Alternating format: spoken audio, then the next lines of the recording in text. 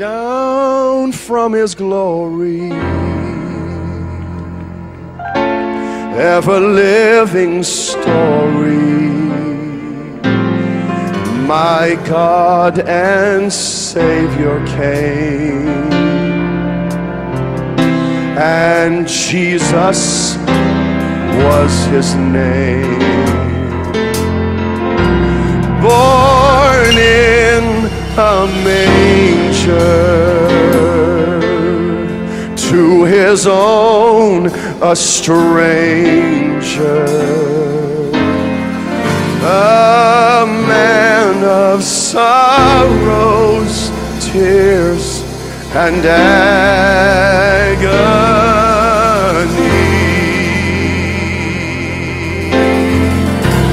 Oh, how I love him, how I adore him. My breath, my sunshine, my all in all, the great Creator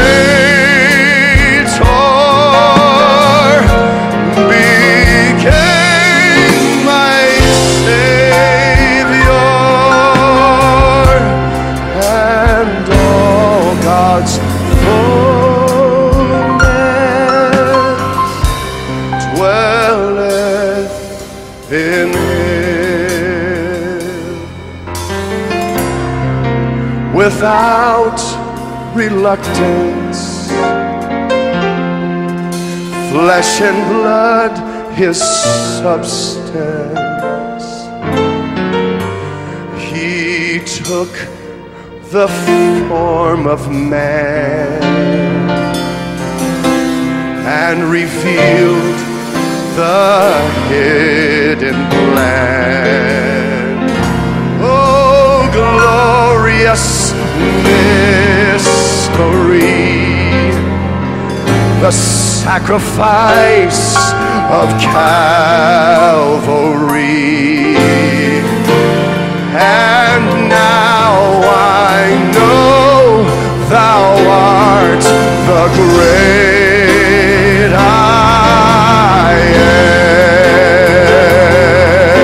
am. Oh, how I love him, how I adore him. My breath, my sunshine, my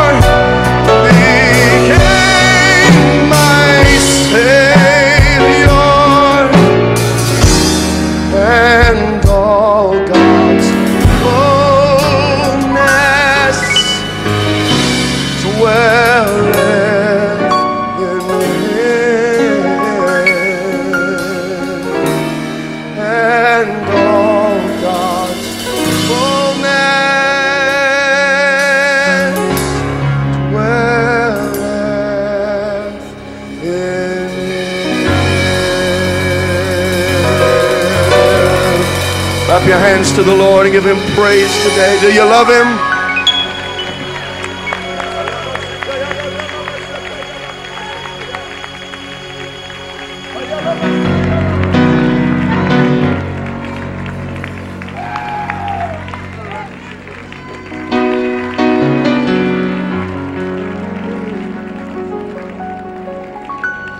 If you'll stand with me today, go to the word of the Lord. Thank you so much for worshiping from your heart today.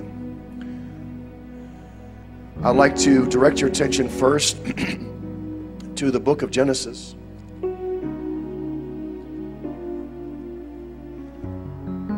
Genesis chapter number 1 and verse number 27. So God created man. Let's go verse 26. Move up one verse. And God said, let us make man in our image, after our likeness, and let them have dominion. Everyone say dominion. Let them have dominion over the fish of the sea. Everyone say fish. Over the fowl of the air. Say fowl. Over the cattle. Everyone say the cattle. And over all the earth. Everyone say all the earth. And over every creeping thing that creepeth upon the earth. So God created man in his own image. In the image of God created he him, male and female created he them. And God blessed them and said unto them, be fruitful and multiply and replenish the earth and subdue it and have dominion. Second time. Everyone say have dominion. Over the fish of the sea, over the fowl of the air, and over every living thing that moveth upon the earth. Upon everything. Now let's go to Psalms chapter number 8. Psalms chapter number 8. And I will save the rest of my scriptures for the rest of the message. But while we are still standing, I'd like you to read this in concert with me. And we are just reading the traditional King James Version. I like the verbiage. I like the potency of it. Psalms 8. O Lord, our Lord, how excellent is thy name in all the earth, who has set thy glory above the heavens. Out of the mouth of babes and sucklings hast thou ordained strength because of thine enemies, that thou mightest still the enemy and the avenger.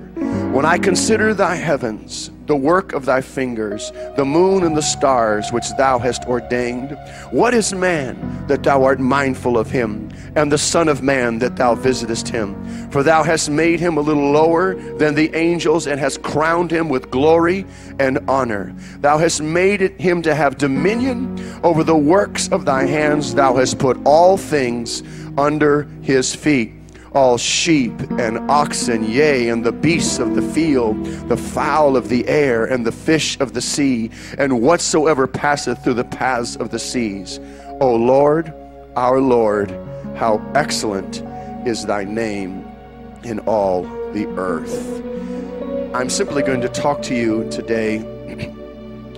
Establish the kingdom equals having dominion. Establishing the kingdom equals having dominion. Would you lift your hands? Would you lift your voice? And would you pray with me? Father, we thank you, Lord, for your word today. And we pray now that the living word will preach the written word, that you'll help me to speak as an oracle of the Lord for these next few minutes, and that you would ignite our souls, oh God, with the power of your Spirit. Release us, oh God, from all of the weights and the sin that does so easily beset us, and help us to run with patience this race that's set before us. We bind every resisting spirit in Jesus' name. We pray your perfect will be done. Everybody say, in Jesus' name. Turn to 3 or 4 people and say, we were made for dominion. Just say that. We were made for dominion.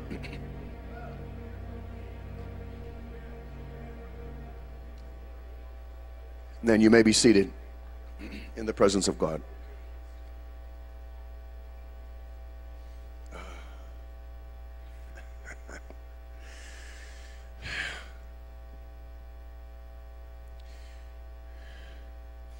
When I consider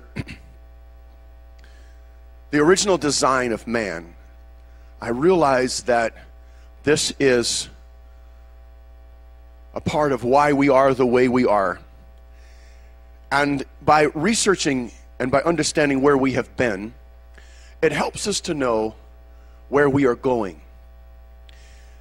David said, I was born in sin and I was shapen in iniquity. In sin did my mother conceive me. He's saying the struggles that I have are as a result of the fact of the condition that I was born with. I've heard a lot of people say, well, I was born this way. And you know, I can't necessarily disagree with you. There is a lot of things that are carried in our genetic code that are passed from generation to generation. There are certain weaknesses, certain tendencies, and you know, even the way that we look, the pigment of our skin, the aptitude of our personality, there's certain kinds of gifts and talents. It's not all negative. There's a lot of good things. You know, I see in my children a lot of intelligence, and I understand that my wife is very smart, but her father was a math genius. And he got scholarships and all kinds of amazing opportunities with his work because of his science and math skills. He worked for McDonnell Douglas and Boeing. And so in junior high they saw that. And I see my son Caleb is multiplying numbers in his head, and he's not even been taught that in kindergarten. I say, I know he didn't get that from me. I know he got that from Grandpa Lonnie. That's where he got that from, you know. So I'm thankful. There's some good things that are passed down. Let's not be all negative about our past. But when we consider certain things about our life, we realize that there are things that pull this way and that way on us. And how many of you have seen maybe a new baby and say, oh, he's got his grandpa's smile?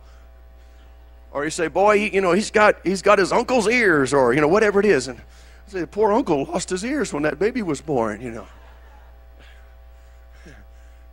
But you see those tendencies that come there, and we can have a little bit of fate in us that just kind of says, well, I am that way and I can't help myself because that's how I'm genetically wired. And while there's a lot of truth to that in the beginning, we also understand that God made us with free will.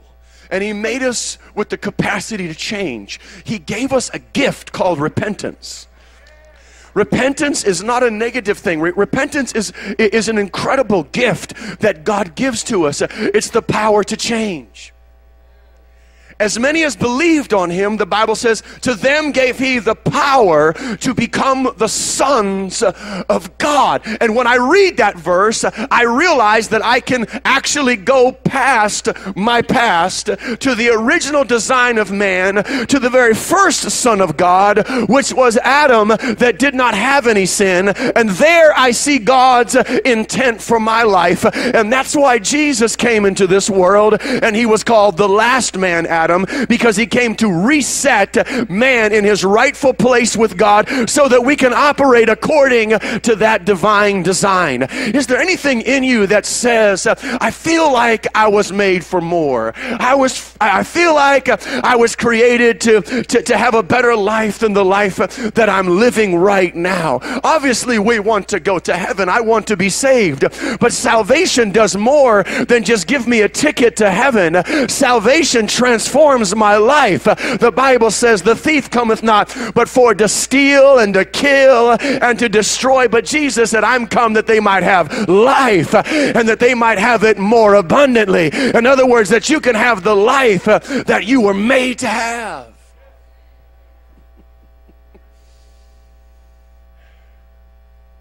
And so just as you can say, well, there's sin in my nature, you can also say there's dominion in my design.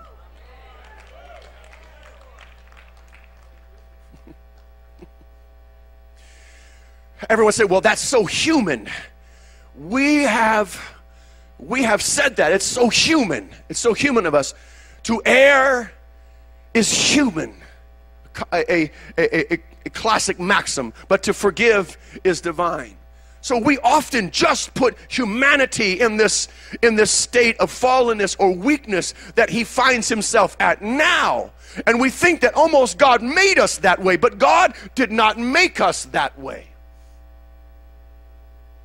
God made us in his likeness, and he made us in his image. He said, I want you to be like me.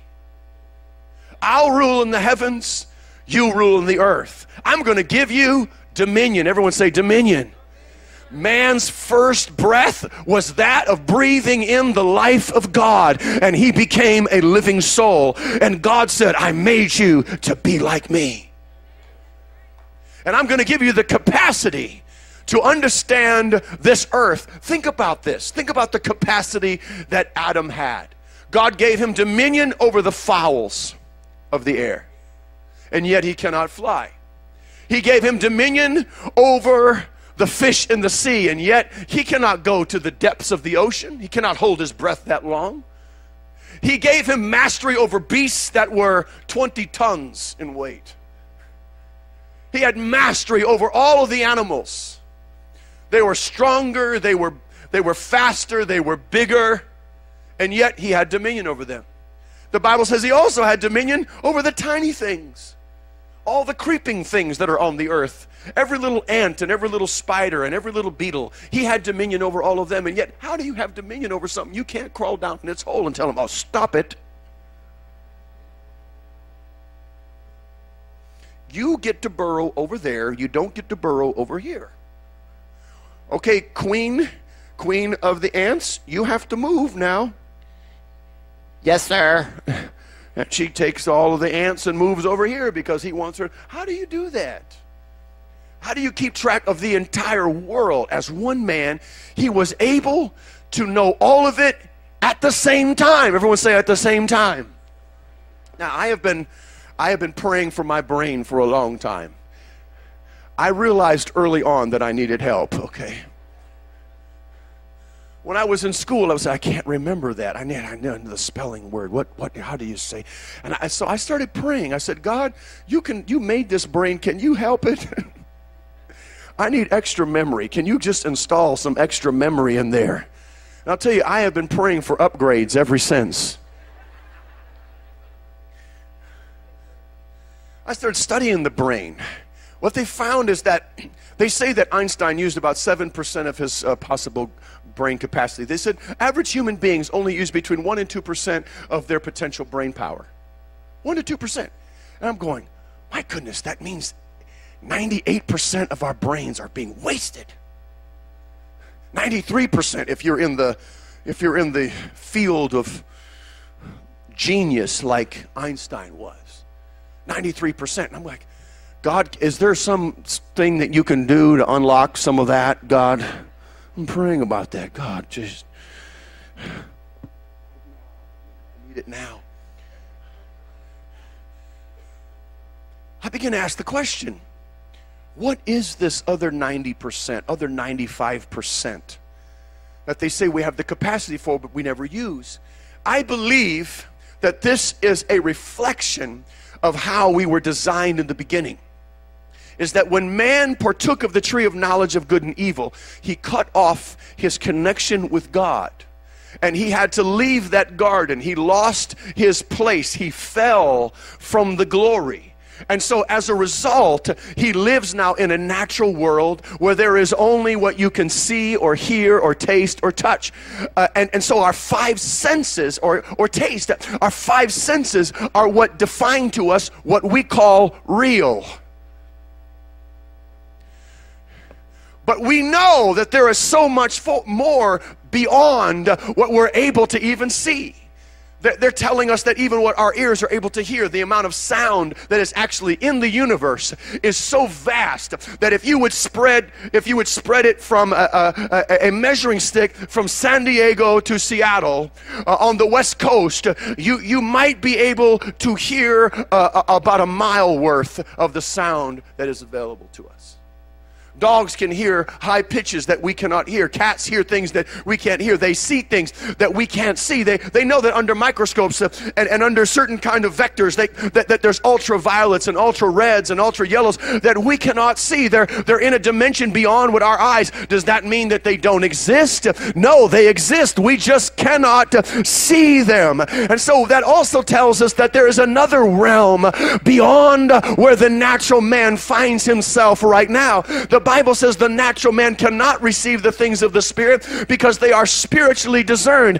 We have to engage another part of ourselves.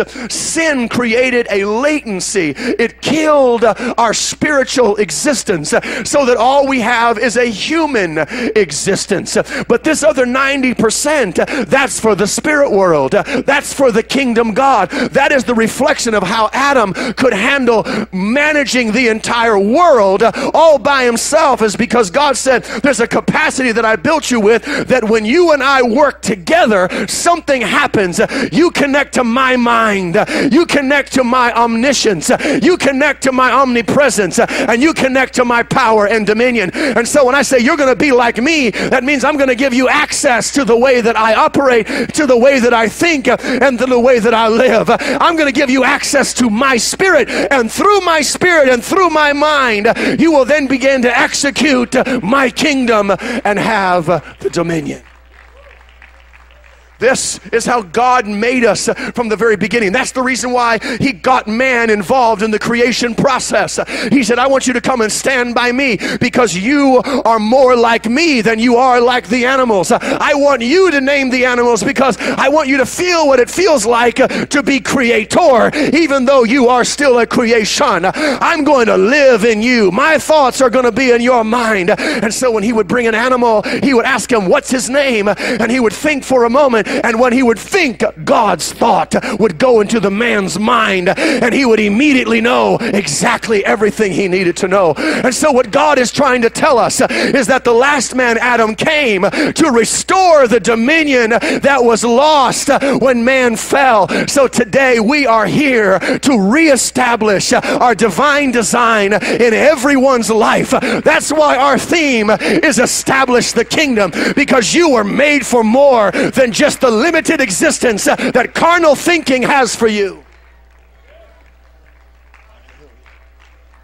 Now we have a battle not of just two wills, but of two natures and two minds. Man in the beginning only had one mind. Everything was integrated. A tree could have a spiritual result. What he physically ate affected his spiritual man. Now, you see, Satan, when he fell, he saw this man. He could not get at God. But he saw the way God loved this man and made him in his image, and he heard what he said about him. And so he said, I cannot get at God, but I'll get at the thing that God loves. I'll get him to do the same thing that I did. I'll get him to raise himself up as a God, because I did that and God got angry. So I can get God angry at whoever I want to now, because I know which button to push in God. So I'll get that man to do the same thing. He knows if he eat of that tree, he'll be a God. Guess what? He was already designed to be like God. He was already God-kind. That's the reason why Mary could give birth to Jesus. Why God could be manifest in flesh is because we are a part of the same species with God.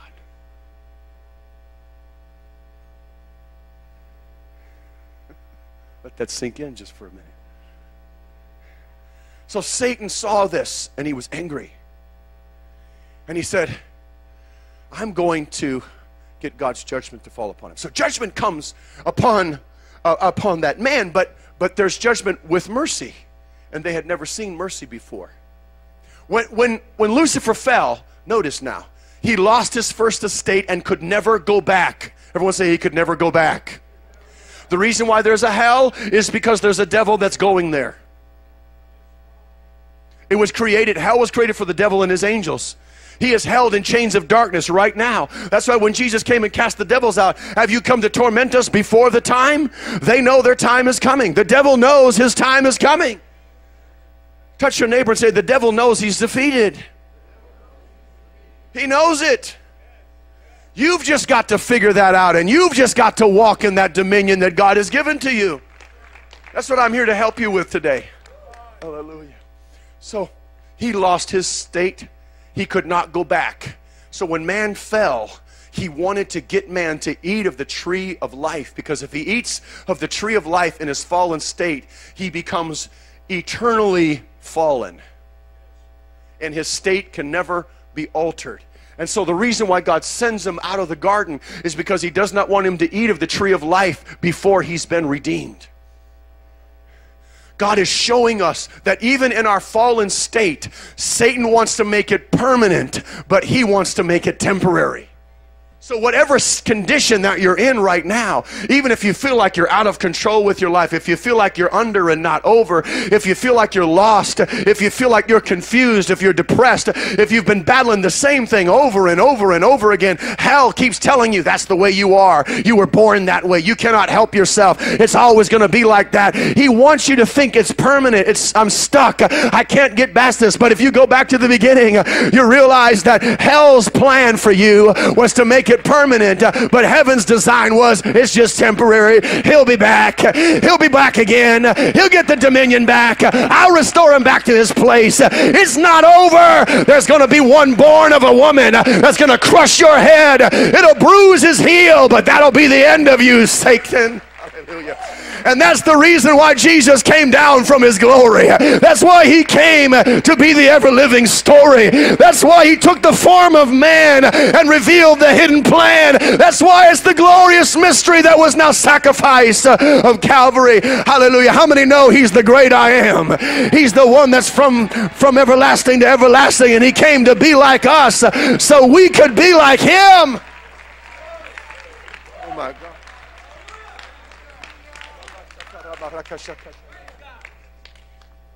Everybody say dominion.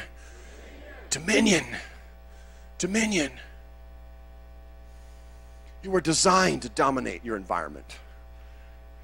You're made for that. That's what he wants. I got the Holy Ghost at an early age. I got the Holy Ghost when I was 5. And when the Holy Ghost came into my life at an early age, I felt the difference. I could feel it on the playground when I went to school. I could feel it walking through the halls. And I was a sort of shy kid. I wasn't really that verbose. I know it's hard for you to believe that now, but it's true. As I got a little older, I developed a little bit of a speech impediment, and I had to work at it to speak sometimes. But there was something in me. My little neighbor boy had a basketball goal, and that poor kid, I beat him every time. I did. The poor guy, I started saying, maybe we should find somebody else and you and I can team up and play, against them. We were trying to find, there's only one kid on the block, and I just kept beating him every day. It was like he was coming back for his beating again, I started feeling bad. So we started going down to the park, and I just found myself we played basketball, we played baseball. I just kept having this feeling, I'm supposed to win, I'm going to win. I just felt that. And as I got older, people started seeing that as pride, and they started smashing me down and telling me I didn't need to talk like that. And then I started developing this other insecurity or fear or apprehension or second-guessing myself, and I would be nervous, and I was trying to push down this thing because everybody told me that was pride. But I had to understand, wait a minute, this was too young in my life for it to be pride. I didn't even have enough self-awareness to know that I was thinking that it was me. I had the Holy Ghost. I had the power of God in my life, and what I realize now is that God, it wasn't that I had such great talent. I'm not that tall, I'm not that fast. It was that something in me, there was something in me that was designed to walk into every environment and believe that I could win. And so what I want to tell somebody here today is that God made you to win. God designed you to win. Greater is he that is in you than he that is in the world. I want to wake up the warrior in you. I want to wake up the fight in you. I want to wake up the Holy Ghost inside of you. I want you to get up and say, you know what, I've been in this depression long enough. Hell, you don't have the right to hold me any longer. I've been in this fear and intimidation long enough. You know what, I'm gonna win. I was designed to step on you. Something in me is greater than you. The Bible says that Jesus was going to bruise, he's going to crush the head of the serpent. And if I have his DNA now, if I have been born of the water and born of the Spirit, then I am in a new bloodline. I am in the bloodline of the last man Adam, not the first man Adam. That means I act like my daddy now because I got my daddy's name, I got my daddy's blood, I got my daddy's spirit, and now I've got his DNA, and his DNA says I win every time.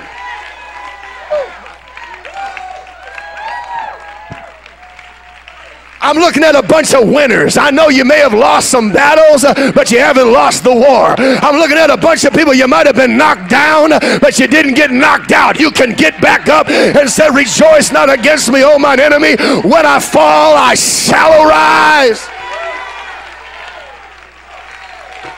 We are establishing the kingdom because God is working in us. He's working through us. It is the power of God in our lives. It is an everyday victory. Hallelujah. You may be seated. Let me go 4 more minutes. Hallelujah.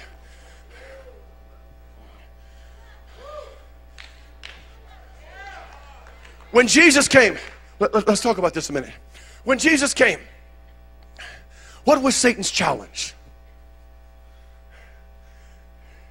He goes into the wilderness. We're going to talk about 40 days of prayer and fasting. Jesus did 40 days in prayer and fasting. Before every great transition, there's always prayer and fasting. Before you go to the next level, it's always prayer and fasting. There are no great, lasting, culture-changing, earth-shaking revivals without prayer and fasting. It's the price, because we have to wrestle the flesh down, break through the doubt, break through the carnality, break through this limiting thing that says it's only what I can see, feel, taste, and touch. To open up the capacity of the mind of God to begin to flow through us. That we're not a double-minded man anymore or double-minded woman anymore, but we have the mind of Christ. So I'm wrestling to get to that point where I have the mind of Christ actively working in me. Who has known the mind of God that he may instruct him? The Bible says, but we have the mind of Christ. So when I have the mind of Christ and I use Christ as my example, we are Christ followers. That's what it means to be his disciples.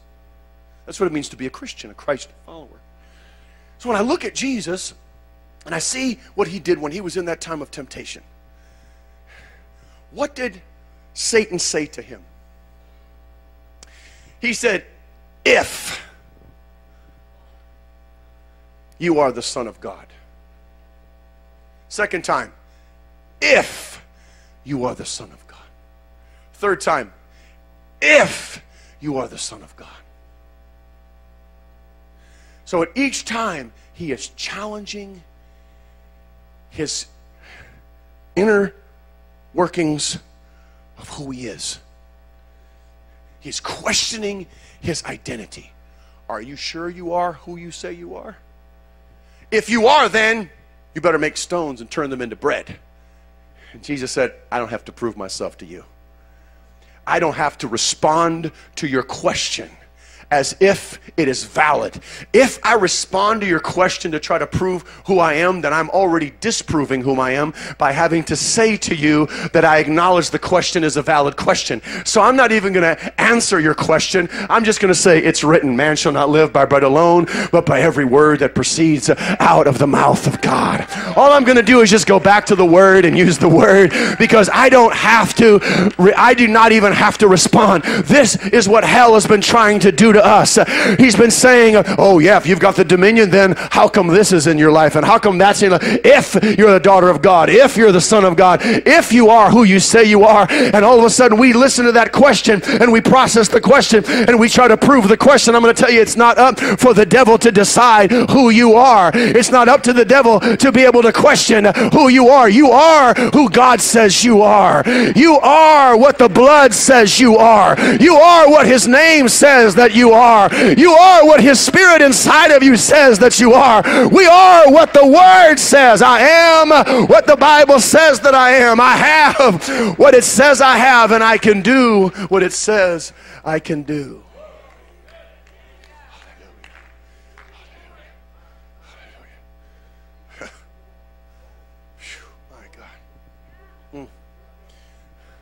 Establishing the kingdom equals having dominion.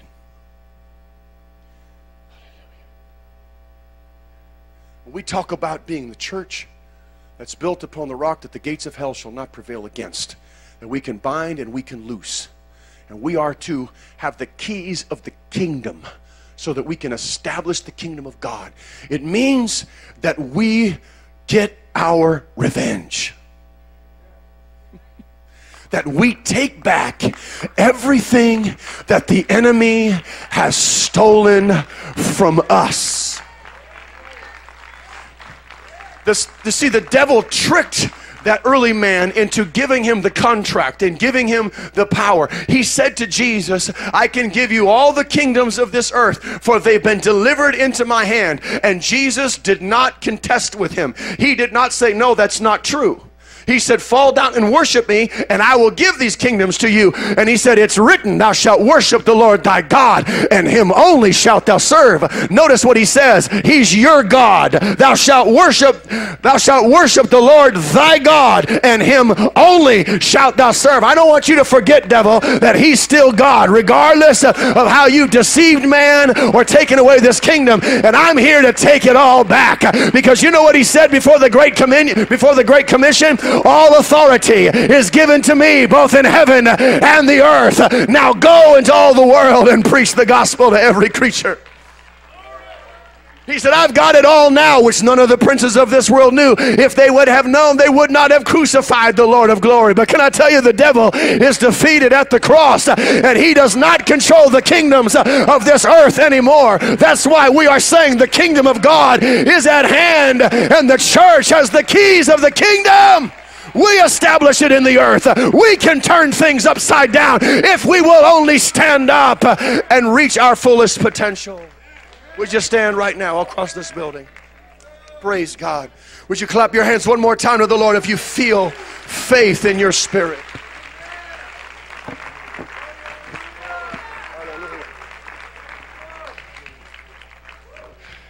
So I want to pray a couple of prayers with you while you're standing in your seat, and then I'm going to give you an opportunity to come forward. But the two prayers that I would like to pray, I would like to pray a binding and a loosing together. I would like us to collectively bind the effects that our recent history and our recent genetics and our recent generations have had upon us. The way we think, the way we emotionally respond, the way we make our decisions, how we live our life. And I'd like to say, I'm going to cancel that. I'd like to cancel it.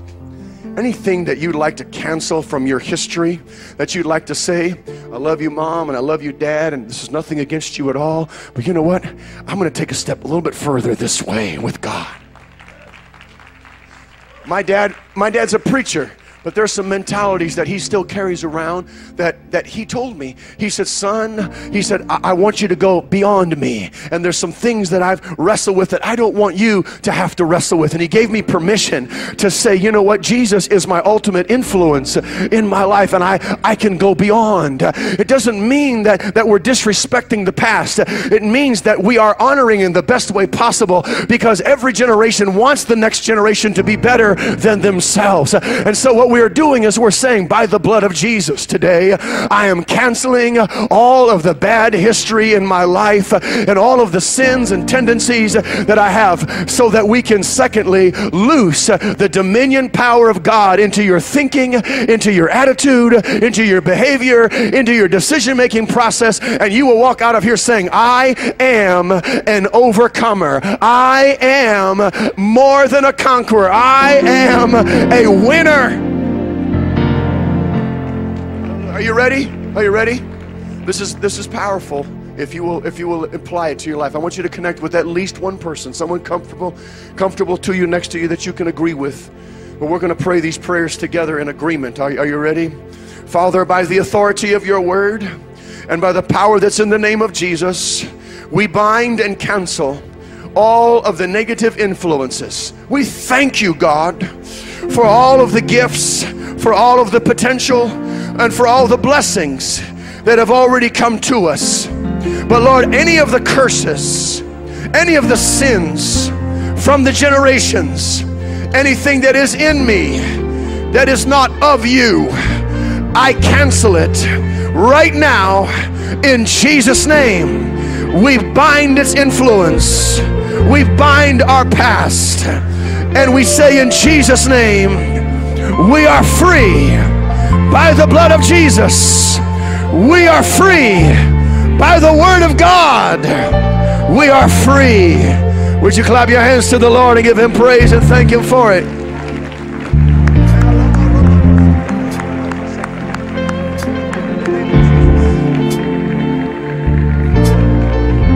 Now, we're going to speak a second word, and this is to awaken us, to awaken the power of God. The Bible says, stir up the gift that's in you.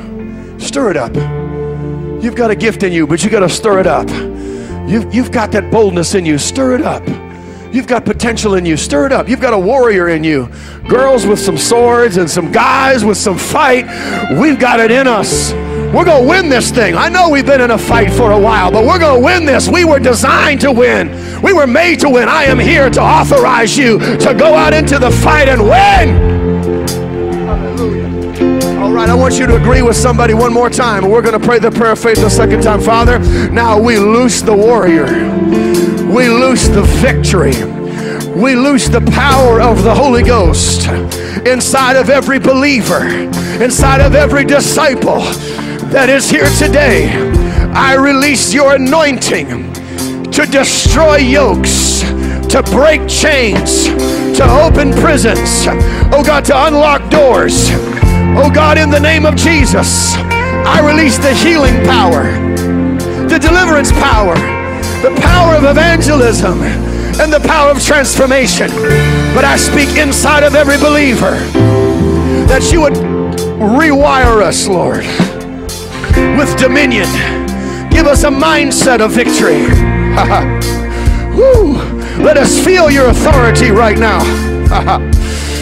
Let it already be decided, Lord, that in every environment we walk into, that we are the head and not the tail, that we are above and not beneath, that we are your sons and daughters, that you are living and operating and working in us, and that we have the victory. Say, I loose it in Jesus' name. I release the full measure of God's grace into your life. Now clap your hands to the Lord and give him praise all over this building in Jesus' name.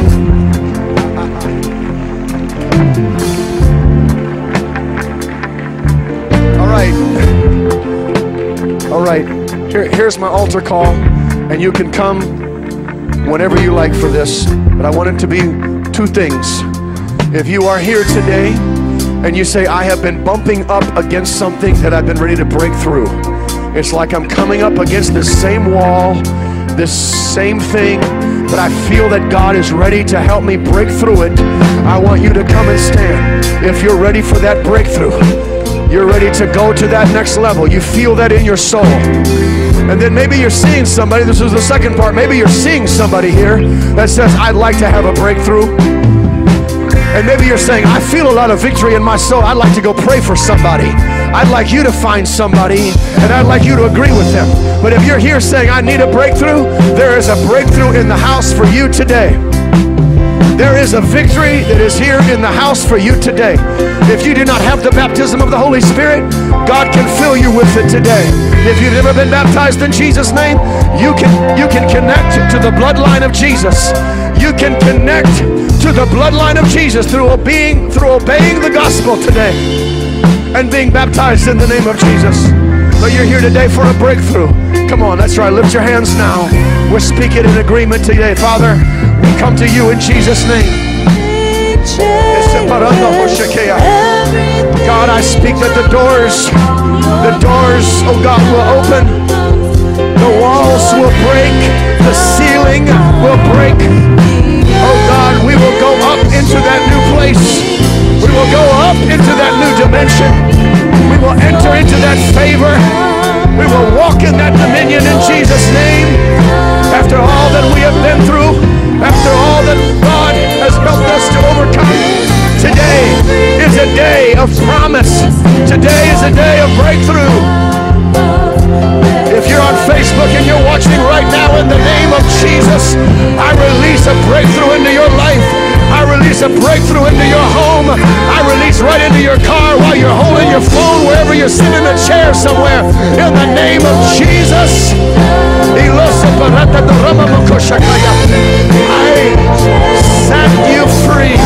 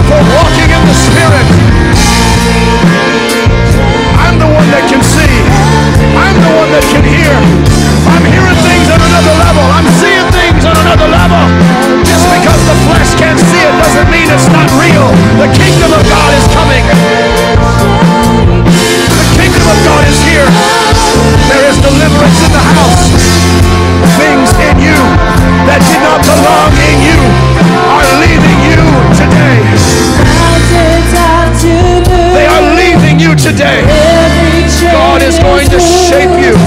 God is going to shape you. He's going to redefine you.